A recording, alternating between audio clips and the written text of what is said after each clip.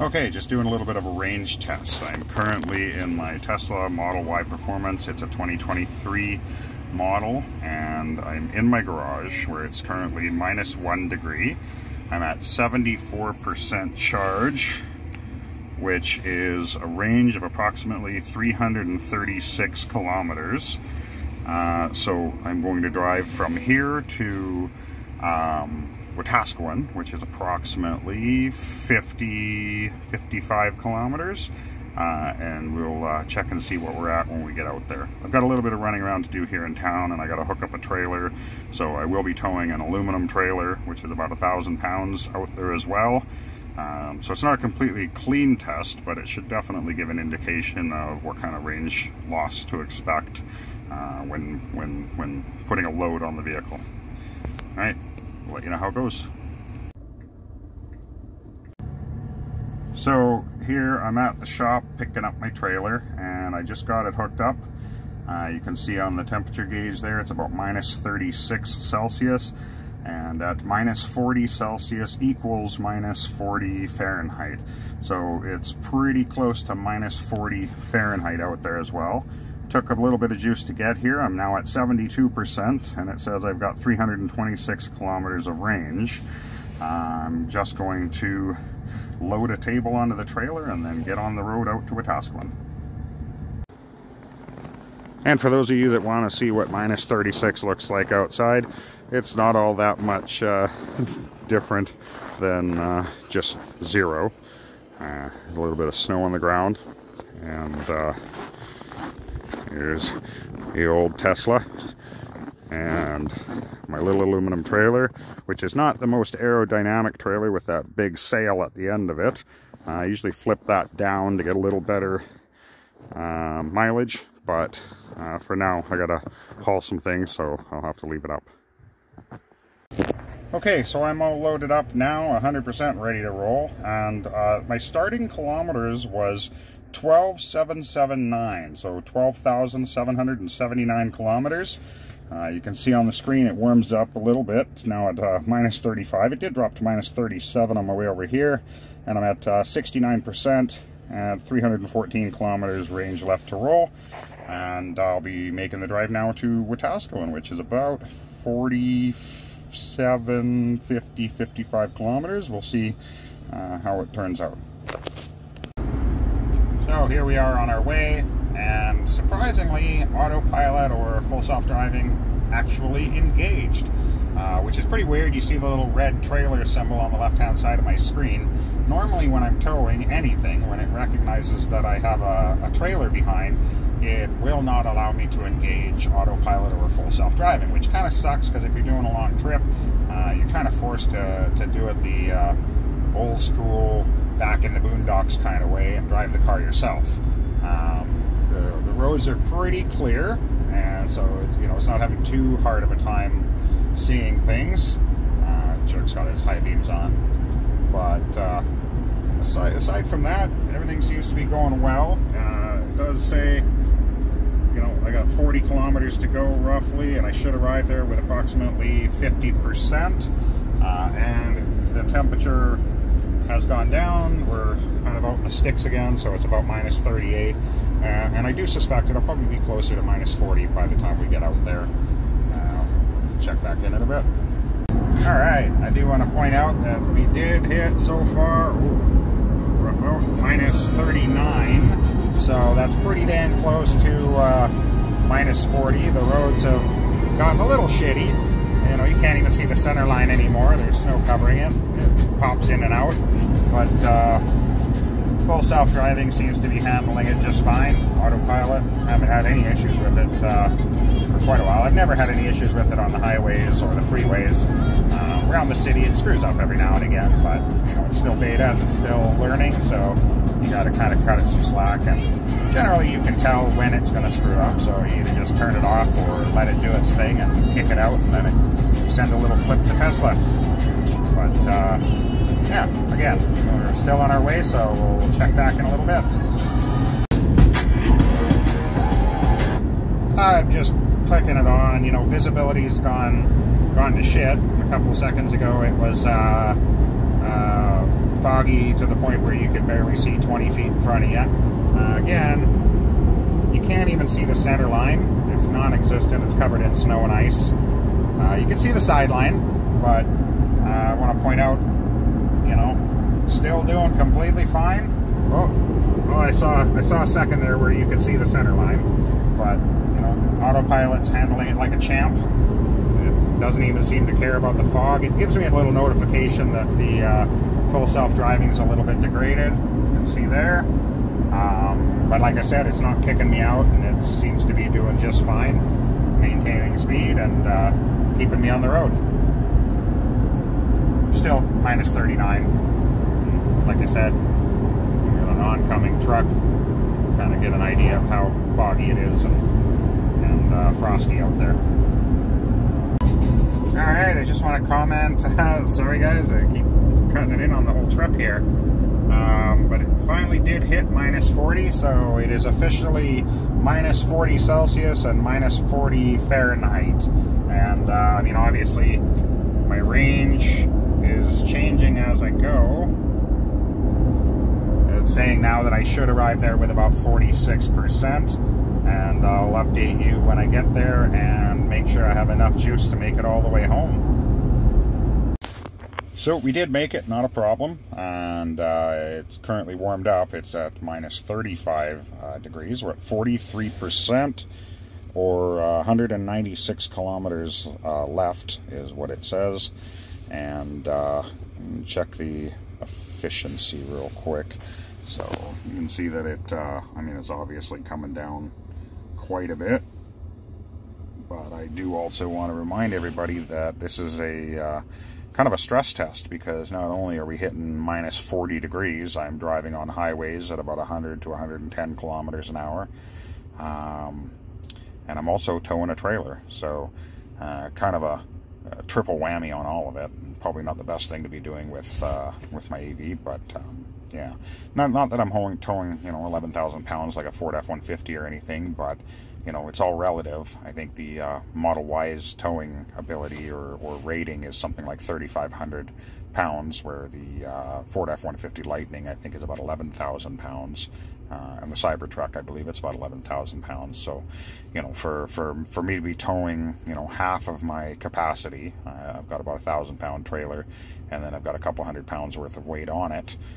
So I'm towing about half capacity, and most people, you know, with a Ford F-150 Lightning or a Dodge Ram 1500 or anything like that, you know, when you're rated at 11,000 pounds, I guess apples to apples, it would be like them towing something like 5,000 pounds. Whether you're in gas or diesel, it doesn't really matter. You're going to experience extreme range loss when towing. So again, not only are we towing, but we're also sitting around minus 35 to minus 40 in the weather as well. So range loss is definitely expected, but like I said, I made it all the way here. I'm just getting ready to unload, and then I'll be heading on the way back. As for kilometers, as of right now, we are sitting at about 12,832. I'll put that on the bottom. I don't really want my VIN number out there, but you can see at the bottom of the screen the kilometers that we're currently at. And we'll get this trailer unloaded and head home and see where we sit then. Alright, so it took a little while to get offloaded and get everything settled. So we're now sitting here at about 42%, or 191 kilometers of range, 7:10 p.m. It's minus 35 Celsius here where we are now, saying I should arrive back at my shop at about 15% in 48 kilometers, and we've got the trailer still attached to the back. That's why I got to stop at the shop and drop it off, and then head home, see where we're at that point. Okay, so we're back on the road, and one thing I want to point out, if you look above the speed, and when I let off the throttle or coming to a stop, the regen does not go green. So the battery and the vehicle, I mean, obviously cooled off a whole bunch while I was unloading and doing my running around. But one thing, you know, so I'm not going to get the regen as I let off. And the other thing I want to point out is that there is a setting under pedals and steering that is to apply the brakes when regenerative braking is limited. So I put that on because I've gotten very used to driving with just one pedal. I don't use my brakes very often. I use regen to slow the vehicle down and come to a stop. So, you know, you get into winter situations like this, and what'll happen is you're coming up on an intersection and you're expecting the car to slow you down a whole bunch because of the regen that you've gotten used to over the summer and fall, and then it doesn't slow you down and you just roll into the middle of an intersection, and it could be snow or ice covered and just puts you in a bad situation. So if you want to keep your driving consistent in both the snow and ice as well as what you're driving in the summer, then I do recommend turning that switch on and staying safe. So we're still on the way home, and it hit -40 again. So once again, it's -40 Fahrenheit, -40 Celsius. They meet at the -40 mark. I'm cruising down the highway at about 105 kilometers an hour. And autopilot's working just fine. There's a little bit of lane drift back and forth as it looks for, you know, the center or where it's supposed to be when the lines tend to go away. The trip thing says I should be back at my shop with about 15% of my juice. My regenerative braking has come back, so if I turn off autopilot, it does come back on, which is good. That means the batteries are now heated up to a point where the regen will work again. Cars yelling at me to pay attention to the road.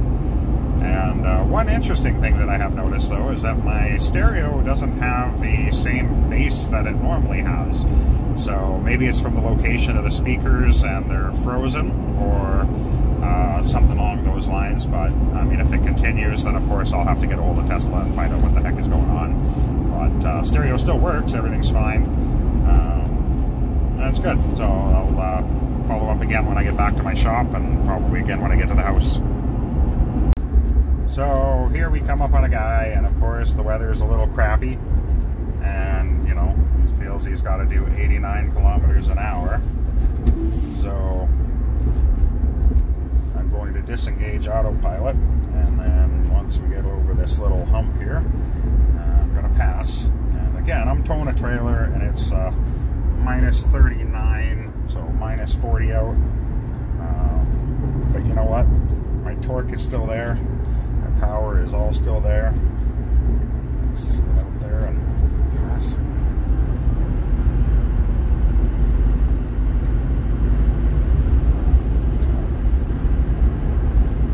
Not a problem.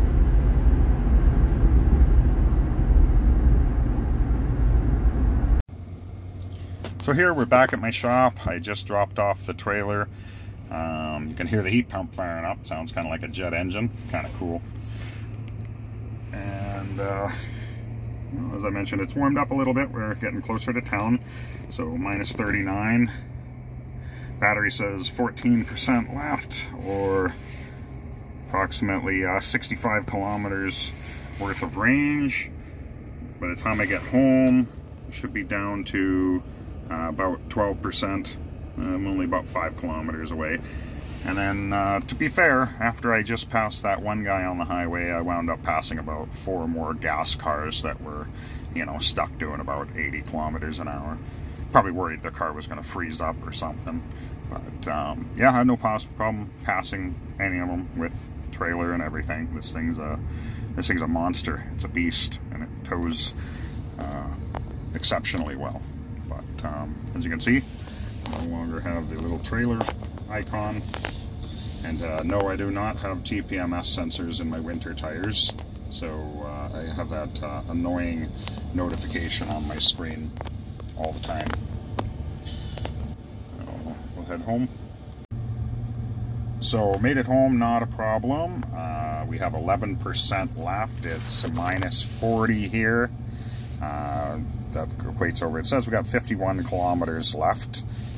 Total drive was 106 kilometers, so we went from 74% down to 11%, going 106 kilometers. Average speed was 100 to 105. Obviously there were some spots where I did 110 and then up to 140, 150 while I was passing people, towing a trailer in -40. So car's at quite a disadvantage, but it is what it is. And now I'm going to pull into my garage and I'm going to charge, and I'll charge it up. I got a bunch of driving to do tomorrow, so I'll put it around probably 90% tonight, and it'll be nice and toasty warm, and it'll probably cost me about $2 to fill from 11% to 90%, and then I'll do all my driving tomorrow and I'll plug it in and it'll be happy again tomorrow night. Alright, have a good night, guys. So I'm home and my car is parked in the garage, so I just want to do a little bit of math here. We went from 74% down to 11%, and we did 106 kilometers. So we used up approximately 63% of the battery, and my typical range, maximum best case scenario is summertime, not towing. EPA, I believe, is 450 kilometers. I never get 450 kilometers. I'm not that guy that drives, 70 kilometers an hour in a 100 zone, as you've seen. We lost about 50% range, and I think that's pretty reasonable. I have towed in the summertime, and you don't lose that much. You lose maybe 25%, and now here in the wintertime, -40, I would expect that without towing, I'd probably lose another 25%. So doing both activities, towing and having it so cold, -50% roughly is pretty reasonable, I think. And if it's not, then you got too far to go, and it's just probably not the car for you. But for me, it works, and I'm able to do all my running around on a daily basis. You can see over there on the wall, the car is charging, nice and toasty in the garage. Get ready for tomorrow. Have a good night, guys. Well, one other thing I wanted to mention, which I completely forgot about, but if you do the math on it, it looks as though if I had charged to 100%, then in theory I should have been able to go approximately 170 kilometers in the situation, under the circumstances that I had put the car in. So once again, it was -40 out, and I was towing a trailer. If I had a full charge and I was going to run it down to about 0, I would have gotten about 170 kilometers. Even in the province of Alberta here, where we don't have a ton of chargers, I could still very easily make it to Red Deer, charge at the supercharger, make it down to Calgary, charge at the supercharger. I could probably make it all the way from here to the coast in -40 while towing a trailer pretty easily, with plenty of juice to spare. So any of you people that are out there that are worried about what kind of range you're going to get in just -40, unless you're making an exceptional trip and you're going up in the backwoods where there's no chargers, you might want to rethink your choices. But for day to day and most long or average or typical trips, should be completely fine.